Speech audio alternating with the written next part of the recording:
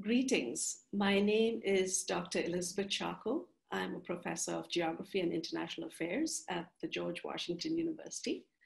And today we'll be talking about Ethiopian immigrants who have settled in the Washington metropolitan area, long considered an immigrant gateway. So let's start off with the story of immigration to the United States. The United States has been an area to which immigrants have been coming for hundreds of years, but the earliest immigrants were all from Europe,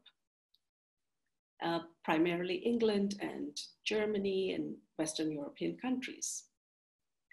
Now, this changed in 1965 with the Hart-Celler Act, which changed the global quotas for immigrants to quotas for Eastern and Western hemispheres, 170,000 for the Eastern hemisphere and 120,000 for the Western hemisphere.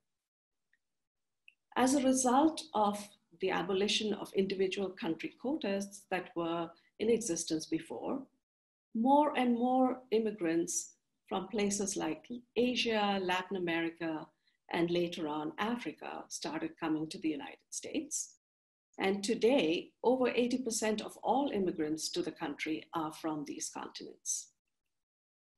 The United States has policies that give preferences to relatives of US citizens. This is through the Family Reunification Program. Also, it prefers skilled workers and professionals, but also allows refugees to come into the country with green card visas, that is, they are permanent residents, allowing them to settle and live in the area. So over the years, from 1910 until now, the percentage of the US population that is foreign-born has changed. In 1910, it was about 15%. It dipped below 10 during the wars, but today it's back up to about 13%. Talking about push and pull factors for Ethiopian immigrants to the Washington metropolitan area, we know that push factors are the factors and conditions at home that cause people to leave their home country, in this case, Ethiopia. Pull factors, on the other hand, are those that draw or pull people from their home countries to the destination country, which in this case is the United States. In Ethiopia, in 1974, there was a Marxist revolution that was very bloody. It was followed by a civil war. And in the 1980s, Ethiopia went through years of drought and famine, which caused many Ethiopians to leave the country. In fact, they left in droves. We know that about 1.2 million people died as a result of the drought and famine between 1983 and 1985, and 400,000 refugees left the country. So these were push factors for the Ethiopians. What pulled them to the United States? Well, the promise of safety and security, as well as economic opportunity that the United States offered to anybody who decided to come to the country. But of course, there are complicating factors. The United States is pretty far from Ethiopia, so there is the cost of getting here as well as the distance of getting here. But along with the pull factors, there were legislations that actually facilitated the movement of Ethiopians to the United States. For example, in 1980, the US government created the Federal Refugee Resettlement Program. And to date, about 3 million refugees have been resettled in the United States. And in 1990, the US government created the Diversity Visa Program, which allows people from countries that traditionally did not send large numbers of immigrants to enter the country on this visa, which is also known sometimes as the lottery visa. So here we are looking at a graph that shows the immigrants from Ethiopia divided up into refugees, regular immigrants, as well as African refugees. So when you look at the graph and you look at the yellow lines and the blue lines, you see that from the early 80s right until about 1991, the lines are almost similar, which means that practically all the refugees from Africa who came to the United States during this period belonged to the category of Ethiopian refugees. After that, of course, as other countries became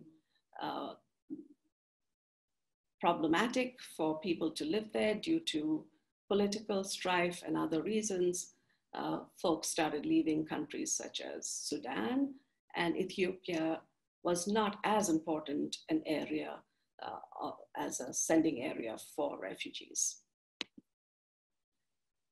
So once people started arriving in the United States, where did they go? Typically, people go to the metropolitan areas, the large cities. Some, such as New York and Los Angeles and Chicago, San Francisco, have long attracted immigrants from all over the world. In fact, New York continues to be the #1 metro with the highest number of foreign-born, about 29%. Washington metropolitan area, on the other hand, did not figure in the list of immigrant magnets for a long time. It was only starting in the 1980s that Washington started receiving immigrants from various parts of the world. Today, however, the Washington metropolitan area has about 1.4 million foreign-born, accounting for 23% of the foreign-born population, and it ranks 7th among all the metros in the United States. In this graph, we see that the foreign-born population in the Washington metropolitan area has grown exponentially since 1970. In fact, with each decade, at least from 1970 to 2000, between one decade and the next, the population of foreign-born seems almost to double. So we can see that this is growing extremely rapidly. And now it is fairly high at 1.4 million foreign-born, but growing somewhat more incrementally.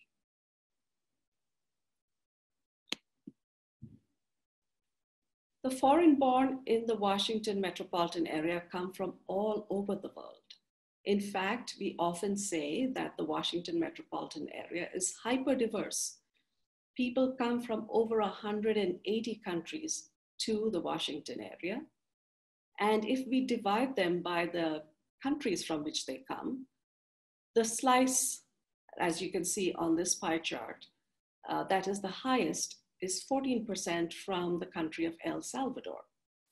So this is unlike other cities where often Mexicans form the largest group of immigrants. We can see that there are several countries here with between 6 and 3% of the foreign-born population. And Ethiopia at 3% ranks along with Peru and Bolivia and Guatemala and Honduras. But it isn't that much different from the 2% countries or even the 4% countries. So you can see that each of these wedges is only slightly larger in some cases than the others.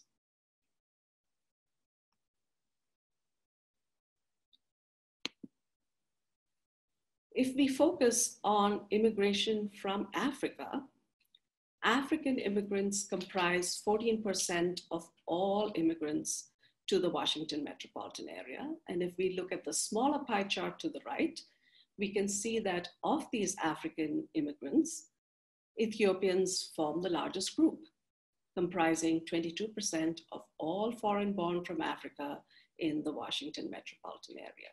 So as you can see, the Ethiopians are very well represented.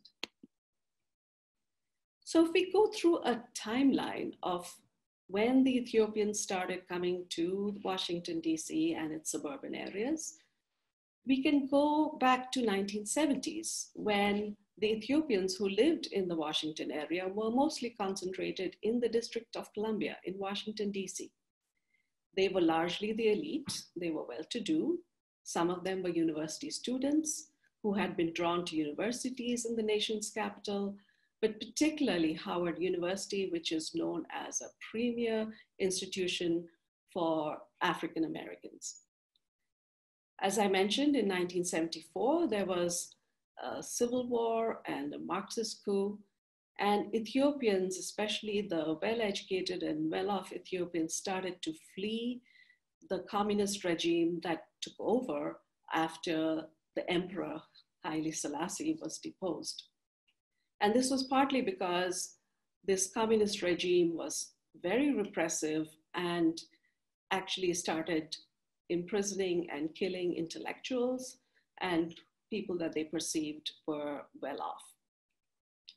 The fact that we had the Refugee Act in 1980, which routinely allowed 50,000 refugees to enter the country each year, was also helpful.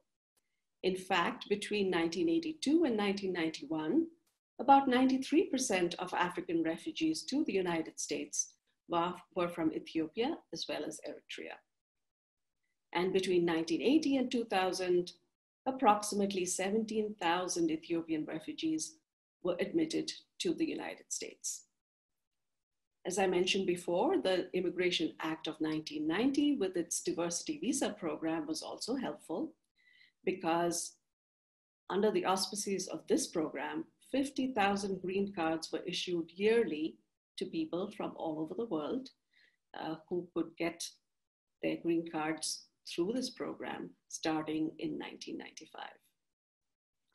Ethiopians got here through step migration as well as chain migration, which you would have read about in your class. Step migration is when you don't go directly from your country of origin or your home village or town to your destination, but make stops along the way. And because of huge internal displacement, many of the refugees who ultimately came to the United States may have had to stop along the way, both within their country, as well as in places in Africa before they made the final leg of the journey to the United States. Chain migration is when people follow immigrants who have left their hometown or home city or village to go to a particular place, and then others follow in their wake. Because of the US government's policy stressing the importance of family reunification, a lot of the chain migration occurred after the initial immigrants and refugees became citizens, allowing them to sponsor their close relatives to come into the United States. This initial cohort of refugees, as I mentioned, was highly educated, the elites in their home country, and relatively affluent, although the later immigrants, such as the refugees, clearly were not.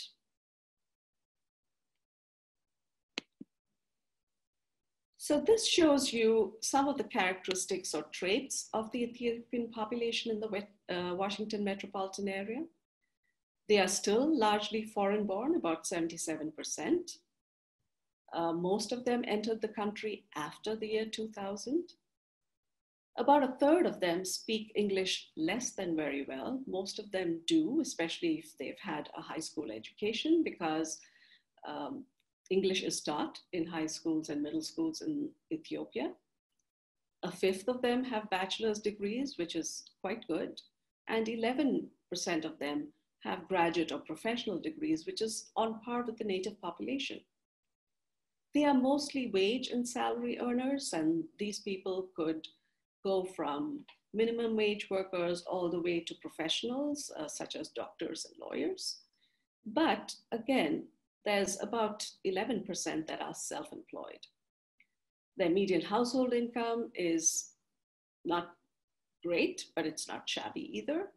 And their homes that they own cost about or are valued at about $300,000 in the Washington metropolitan area.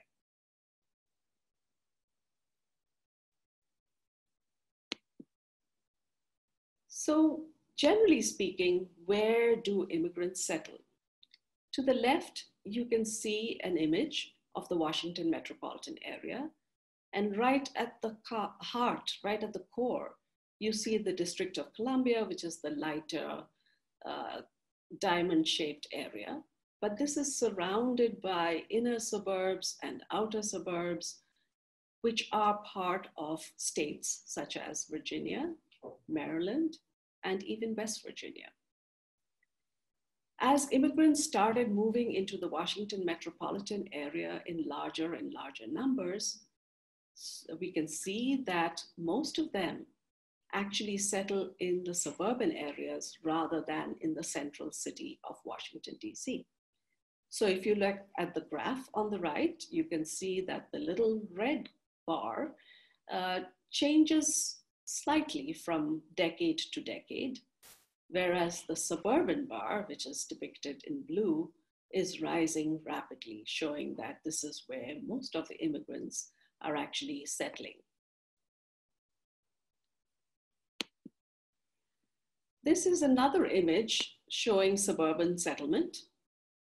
And again, we're looking at the District of Columbia, which forms most of that diamond-shaped central area. But the darker areas that you see both to the north, going to the northwest, and to the south and southwest are areas where you have the most foreign-born populations. And these populations, of course, include Ethiopians. Geographers have found that today, immigrants do not tend to settle in the central city, but move to the suburbs because it's cheaper there. They can buy larger houses with lots, but at the same time, they are able to maintain community and stay in touch with each other, even though residentially they are very dispersed. So this is called heterolocality, which says that recent immigrant populations who have a shared ethnic identity, when they come to an area from a distant country, adopt a dispersed pattern of residential location, unlike in earlier decades when people concentrated and clustered in areas like Chinatown and Little Italy, but that they remain connected to each other through religious institutions, secular institutions, through celebrations, and all kinds of cultural activities. But this is just to let you know that the numbers of people from Ethiopia in the Washington metropolitan area have changed enormously. I'm going to go back for a little bit and take a look at the previous slide, where we can see that the US Census for 2000 says that about 70,000 people from Ethiopia live in the United States, and of these, about 15,000 are in the Washington metropolitan area. A decade later, that number has increased more than twice. It's 154,000, and of these, about 30,000 live in the Washington metropolitan area. Today, that number is estimated to be about 50,000.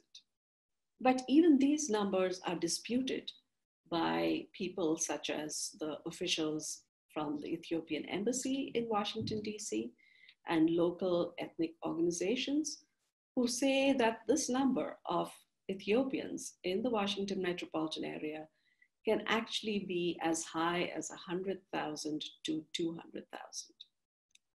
Regardless, we know that Washington, D.C. is the primary city of settlement for Ethiopians, accounting for about 19% of the entire population of people of Ethiopian heritage living in the United States. But there are also other cities in the United States that have large numbers of Ethiopian immigrants. These include Los Angeles, Columbus, Atlanta, Minneapolis, Seattle, Dallas, and of course, New York City. So why are Ethiopians settling in Washington, D.C. rather than, say, New York City or Los Angeles? Why does the Washington metropolitan area have the largest Ethiopian population? This is because the initial nucleus, the initial cluster of Ethiopian immigrants, which if you remember I had said happened to be students, professionals, and so on, lived in Washington, DC.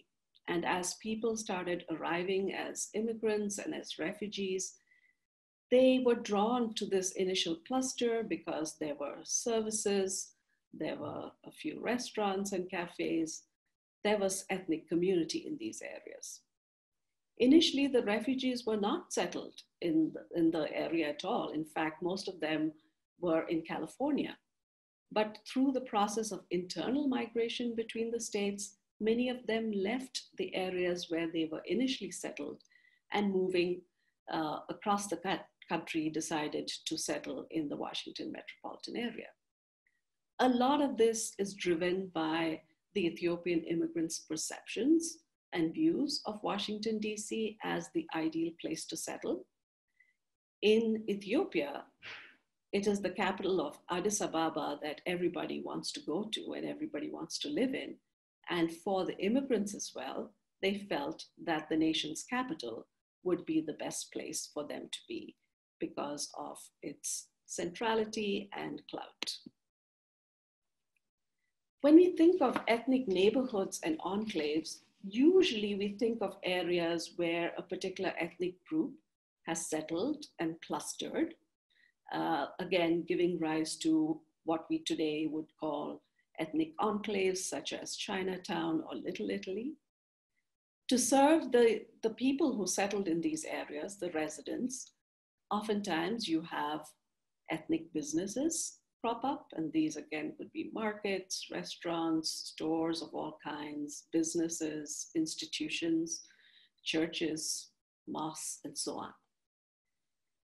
Today, on the other hand, we find that, as I mentioned, there is less residential clustering. Nevertheless, if we look very closely at the central core of the Washington metropolitan area, Washington, DC, and the areas just around it, the darker areas on this map show that within the District of Columbia, the Ethiopians initially settled in the areas of Adams Morgan and Mount Pleasant, and also to the north in Brightwood. Across the boundary of the district in Maryland, they settled in Silver Spring and Tacoma Park, whereas to the south in Virginia, they had concentrations in Arlington County, in Alexandria, and even in the Columbia Pike area.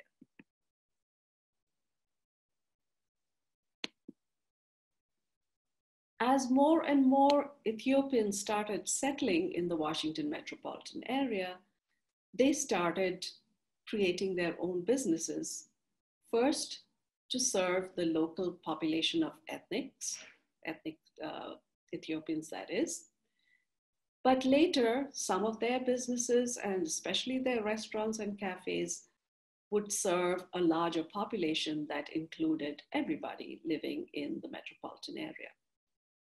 We know that immigrants in general are more predisposed to be entrepreneurial and to start their own businesses.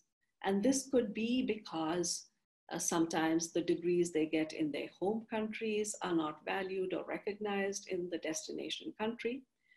It could be because they lack the language skills, but it could also be that some of these businesses that start by catering to the ethnic population could also hire ethnic fellow Ethiopians, and it was more conducive for them to start small within the community.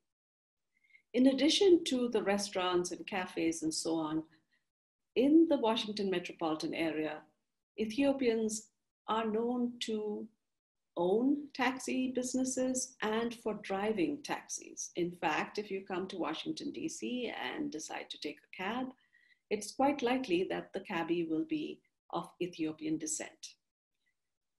Ethiopians have what is called an occupational niche in the Washington metropolitan area of driving cabs, which means that they are overrepresented in this occupation than any other group.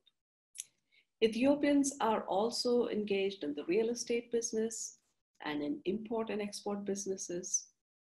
And by 2011, the Ethiopian Yellow Pages found that there were at least 1,200 businesses owned by ethnic Ethiopians spread across the inner and outer suburbs of Washington, D.C., in Northern Virginia and Maryland.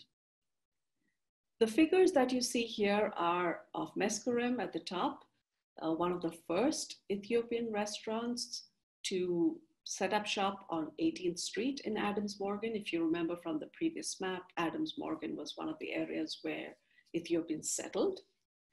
But soon they also moved to other areas, which we will talk about, including U Street. And to the right, you can see this brightly colored yellow building. This is the home of the office of the Ethiopian Yellow Pages. But there were also a rash of restaurants on U Street, such as Salome Ethiopian Restaurant, which is to the bottom left.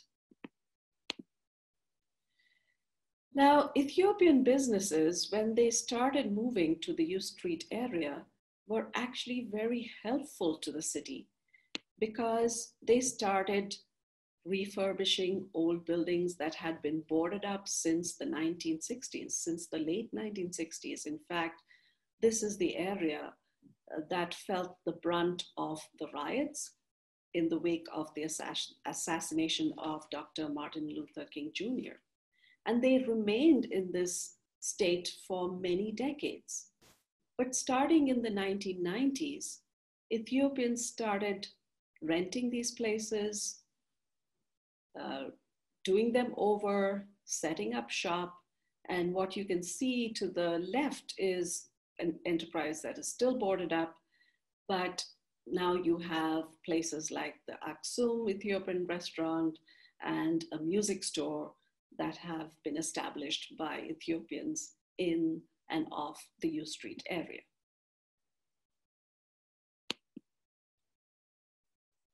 So this map shows the U Street area, which may not be very clear to you unless you really zoom in, but the inset to the right shows that just on 9th Street and between U and T, in 2004, there were 6 Ethiopian restaurants and many more on U Street.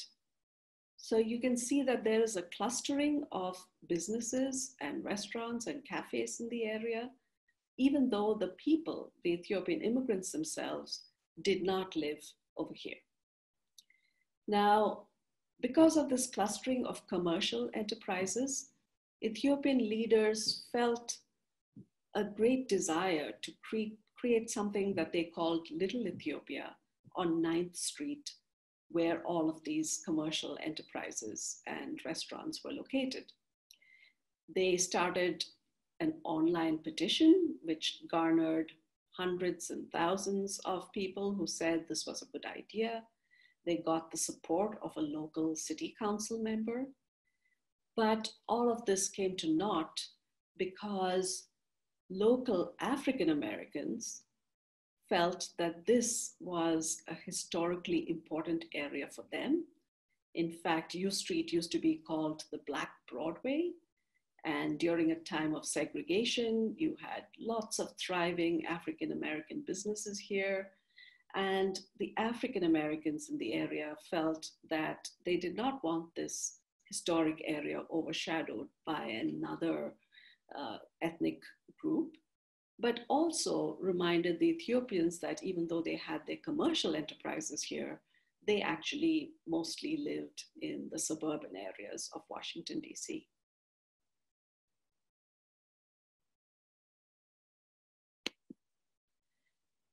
Now, Washington, D.C. started regaining people. People started coming into the city starting in the late 1990s and certainly in the early 2000s. And as they came and places started getting gentrified, you will see that the impact, the visual impact, the actual impact that Ethiopian businesses had in neighborhoods diminished over time. So to the left, you see a location, 249 18th Street, which is in Adams Morgan, an area where Ethiopians lived in the late 90s and early 2000s. And there are at least 4 stores here that are Ethiopian. There's a music store called Ethiopia Sound. There is the Fana Travel Agency, an Ethiopian travel agency. There's a unisex hair salon, which we know is Ethiopian because of the writing in Amharic.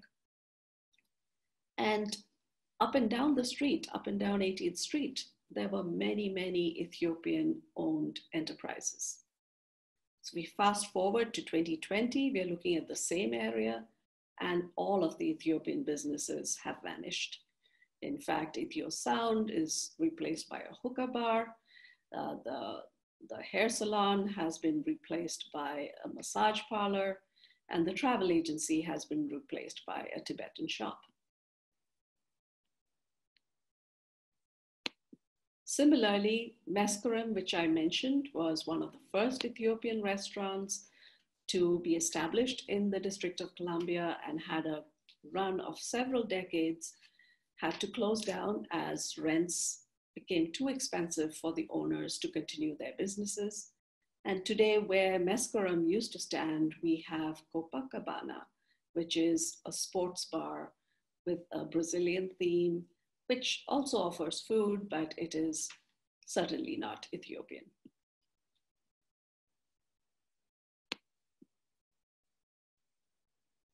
We find that Ethiopians have made a mark in Washington, D.C. and in suburban areas by establishing places of worship. It is typical for immigrants who are new to an area to use rented space, even in an area, in a location or a building that is secular in nature. So you might have what are called storefront churches, so areas that are just used on Sundays, for example, that might even be in a mini mall. As they establish themselves and as their populations and congregations grow and they have more money, they might buy a place and have the church established there. So to the left, you see an Ethiopian evangelical church, but if you look more closely, you will see a menorah on the window above the entryway. And this is because this was an old synagogue. As the Jewish people in the area left, they no longer wanted to have a synagogue in the city, and the Ethiopians bought over the synagogue and converted it into a church. It's not just churches that are located in the Washington metropolitan area. There are at least 12 of these that can be Orthodox churches, evangelical churches, and even Catholic churches. There are also mosques that the Ethiopian Muslims frequent, and also there are a few Ethiopian Jews who have come to the Washington metropolitan area, even though most of them, when they left Ethiopia, went to Israel. Another way in which the Ethiopians make a mark in the nation's capital is through their food. So Ethiopian food is believed to be healthy. It is, you can have vegan options, you can have vegetarian options, and certainly there's a lot of meat and fish in the cuisine. And of the various cuisines that are offered in the Washington metropolitan area, Ethiopian food ranks along with Vietnamese food as the ethnic food that everybody should try. So here you see the interior of a restaurant with paintings and murals on the wall. Some of them are of Addis Ababa, some of them are of rituals and ceremonies conducted by Ethiopians. And then you also have markets and cafes where you can get your injera, which is the flatbread that Ethiopians eat, or any of the Ethiopian delicacies that you can buy, take away, or in some instances actually eat on the premises. So what can we say about the Ethiopian immigrant population in the Washington area today? We know it continues to grow, but not as rapidly as in the earlier decades. But most of the growth is not from refugee movement, it's through family reunification and chain migration. Like other immigrants, we know that Ethiopians tend to live in the suburban areas, although they do have clusterings of businesses, both in DC as well as in suburban areas. So the clustering is commercial rather than residential. We know that the Ethiopians are extremely proud of their heritage and the knowledge that their ancestors were able to fight out European colonialists, such as the Italians, who they lost to in 1935, but they took back their country in 1941 and remained one of Africa's independent countries early in the 40s, whereas most other African countries only achieved independence in the 60s. The colors of the Ethiopian flag were popularized by Rastafarians and also later taken up by Black musicians. And it's often considered a symbol of Black unity. It's used on clothing, it's used on accessories and decorative items, and the Ethiopians are extremely proud of this. As Ethiopians have continued to live in the Washington area, now we have not just first generation immigrants, that is new immigrants coming from Ethiopia, the foreign born, but also second and even third generation immigrants who are now Americans. They often think of themselves as American, or if they have a hyphenated identity, it would be as Ethiopian American. And also, as time goes by, there's greater identification with the local African American population, as well as the African American population in the country at large. So the image that you see is a mural of Nipsey Hussle, who is a rapper. He is not Ethiopian. He lived in Los Angeles and died due to gun violence. But we know that an Ethiopian group has commissioned this mural because the writing on top is in Amharic, the language of Ethiopia. And so as we look through the decades, it is very evident that Ethiopian immigrants are becoming Americans in every way possible, that they continue to be proud of their heritage, but are equally proud of being Americans.